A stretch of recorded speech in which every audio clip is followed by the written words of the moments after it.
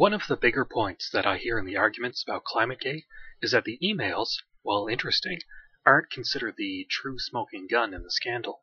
Rather, the real meat is inside a package of source code and programmer's notes that was included along with the emails. The skeptics say that in there is evidence of tampering with data and other bad behavior, and since this is source code, i.e. logic and mathematics, it's not something that can be taken out of context like a person's words in an email can. This video is a section from a BBC report about Climategate.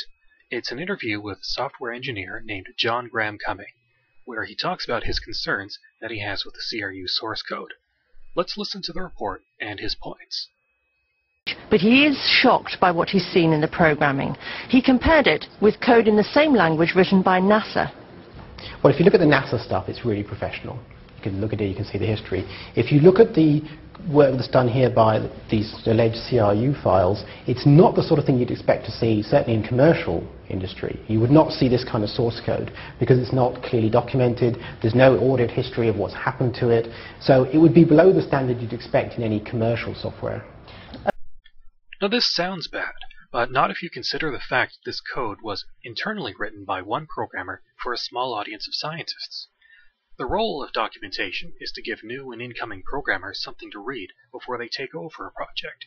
The role of an audit history is to track multiple programmers working on a project at the same time, or to track the history of multiple releases. Now this code was different. It was an internal work meant to calculate the scientists' methodologies and nothing more. Further organization would not be strictly necessary unless the code was being prepared to be released to a wider audience. And the only reason this code is being shown to a wider audience is because it was hacked off their servers. Documentation and audit histories are nice, but they're not related to the correctness of the code itself. Commercial software. Okay, and tell me about the bug that you found in one part of the program. The programming language actually has a problem, and they've put in some code to deal with that error. Unfortunately, in doing so, they've introduced another error, and the upshot of this is that if the error occurs, the underlying error occurs, they will skip over data that they're trying to plot without any warning to the end user. So in some senses, data in here is being lost. Now, when he points to the problem area in the code, the camera zooms in fairly close. But in an earlier shot, the camera pans over the same code, and we can see what's written above and below. First, we see above that the specific problem is that IDL will sometimes cause plotting errors in the window. The important code is below, though. Mr. Graham Cumming says that the data is skipped over without warning the end user.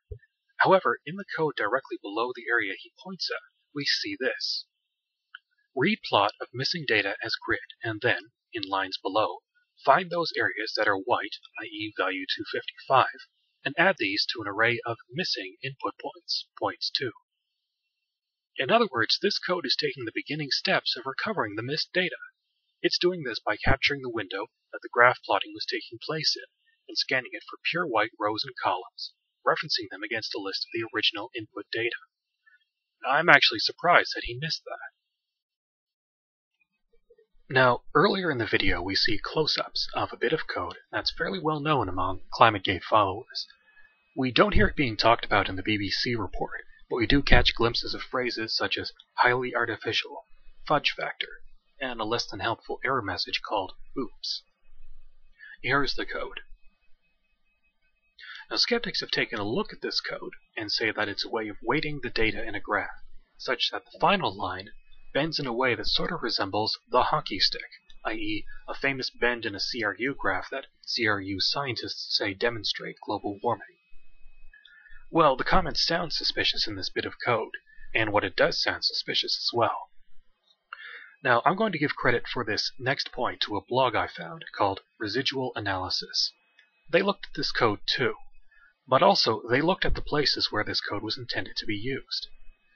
The bit of code places its results in a variable called yearly ADJ. If you look below this bit, though, there are two statements. One is commented out, i.e. turned into a comment, and so disabling it, and the other is not commented out. The commented out statement uses this yearly ADJ variable, but the statement not commented out is identical and does not use this variable. What seems to have happened here is that the suspicious code above was test code, a what-if, perhaps used to see how the program was functioning so far, and to try out various methods. That's why the comments talk about how fake it is, because it was, and the programmer is reminding himself of that fact so that this code doesn't accidentally get used normally. You see, when skeptics say that source code can't be taken out of context, they're wrong. The context of a snippet of code is the entire program that the code is inside. Any snippet of code has to have its output used or placed somewhere else in the program, and in that sense, code is absolutely context sensitive.